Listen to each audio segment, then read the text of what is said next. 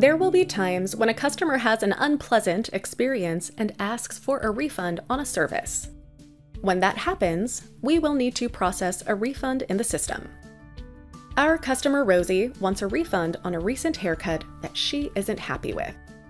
As we know, there are a few steps to process the refund.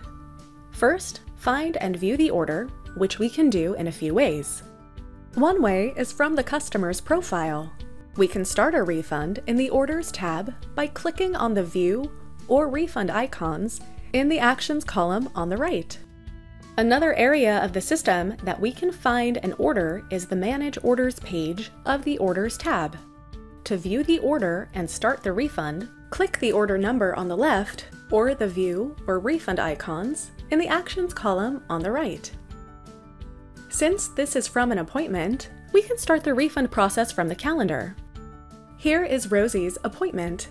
To view the order, right-click on it, hover over View, and then click View Invoice.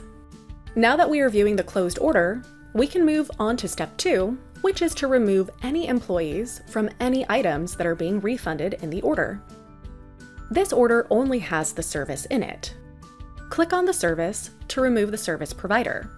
Here we will see the service provider area and can use the drop-down to switch the employee that will receive commission for this service. For refunds, choose No Provider Selected and save the change at the bottom. We'll see that the service is unassigned, which means no one will get paid for providing this. Moving on to step 3, we're ready to refund. We will see the option to refund at the bottom of the order and can click on it to start. Step 4, we must let the system know what item Rosie will be refunded for. This order only has the service in it, which makes it very easy. Notice the option to refund the tip that was added to this order.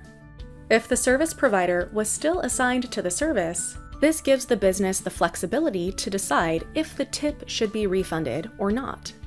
Step 5, choose how the refund will be issued: the original payment method, store credit, a new gift card, or cash. Just a note, when the order is for a walk-in customer, store credit would not show up as an option to refund to. This refund will be issued to the original payment method, which is a credit card. With the original payment method, we can also change the amount of the refund. This can come in handy if we're only refunding a partial amount of the entire service.